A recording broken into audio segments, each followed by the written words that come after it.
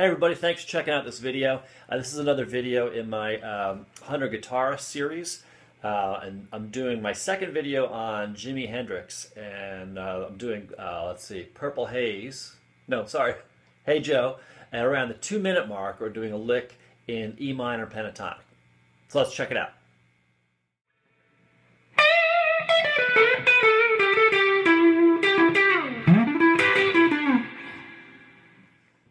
Okay, let's go in for a close-up.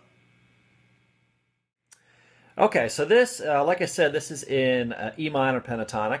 So as far as the scale goes, nothing fancy. But he's got some really nice phrasing things that you want to check out. All right, so he's doing a basic box pattern, or root pattern, up at the 12th fret. We're in E minor, so here's the E note on the 6th string. So let's start with playing that scale. All right, so I'm going to go... So the fingering is 1, 1, 4, 1, 3, 1, 3, 1, 3, 1, 4, 1, 4. I realize most of you probably know that one already, but in case somebody doesn't, I just want to give that to you. So, okay. So the first part of it, we're doing a bend, which is on the the second string here.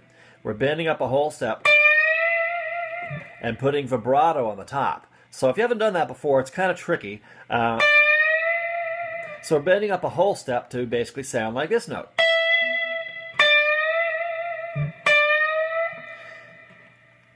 And you'll probably be more comfortable using your 3rd finger instead of your 4th finger, although I do recommend using your 4th finger to be more versatile. Okay, so we're bending this and putting vibrato on the top like this. Okay, and then we come up to the higher root in the pattern, right? We've got 3 roots in the pattern. E's. So we're going up here.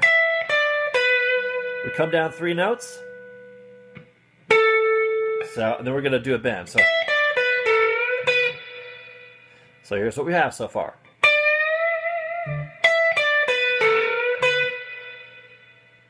Okay, so we play these 3 notes, and then I want you to hang on to this note, and we're going to put your 3rd finger on the 3rd string at the 14th fret. So they kind of blend into each other, I guess is the best way to put it. Right? Some people refer to that as a unison bend. Right? This note down here is bending to sound like this note. So between the 2 notes, they're playing in unison, right? All right, so then we go.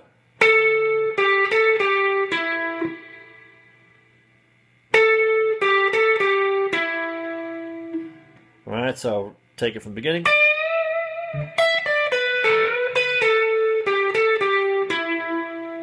So you might want to pause the video and kind of catch up with that before we move on. One more time.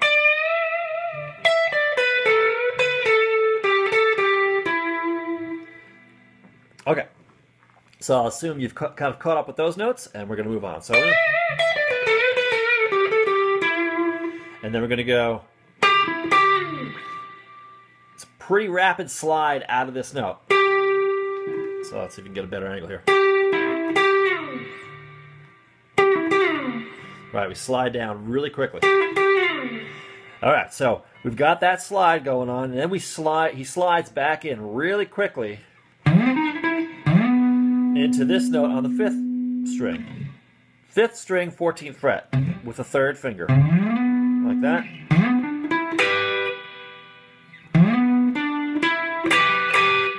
Okay, so let's kind of look at that in more detail. So we slide from nowhere, and basically we're not focusing on a note. In other words, we're not, for instance, starting from the E over here and going. You don't really hear the starting pitch because you slide pretty quickly in the beginning. All right, so we're sliding in here and play 2 notes on the 4th string. All right, and then we're doing a double stop here on the 2nd and 3rd strings at the 12th fret. This is a really common one to play. And we hit it twice, so.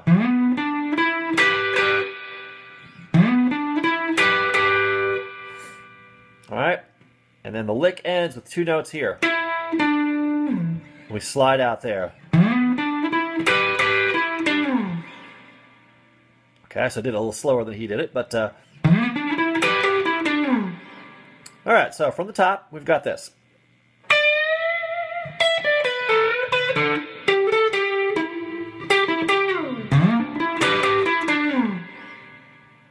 One more time, a little slower.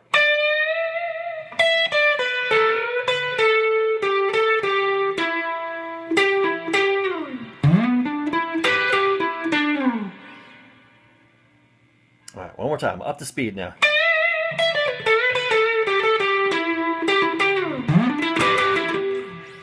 Kind of mishit that last note there, but I think you get the idea. So this is a basic pentatonic lick in one sense. We're just using that box pattern that almost everybody knows. But he's got some nice phrasing things. So you can practice sliding into and out of notes.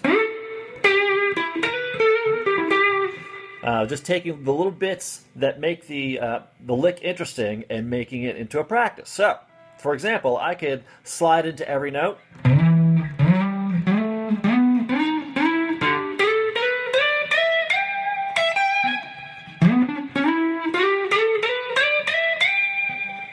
Not as easy as it looks. That's it's easy to kind of skate past those.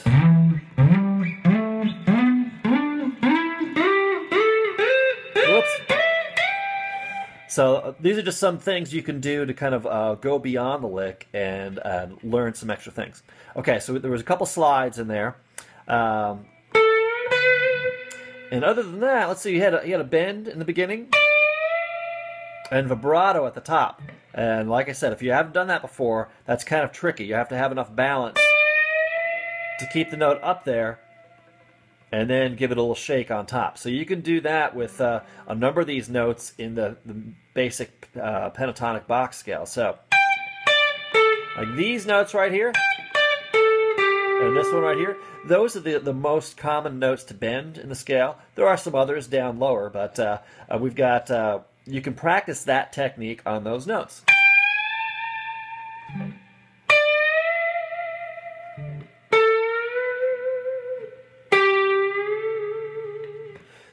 Not easy to play with the first finger, so that's a good practice to get into.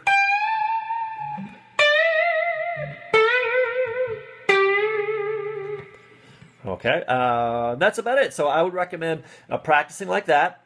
Well, first of all, listen to the lick exactly how he played it and get all the nuance from there.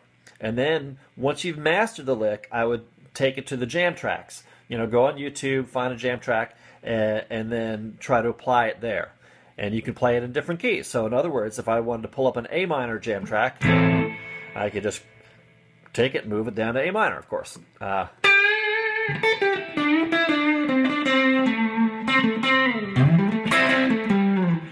right, so try practicing playing it in different areas of the neck. Well, that's about it for this lick. If you enjoyed that, go ahead and sign up, subscribe to my YouTube channel. Thanks, see you soon.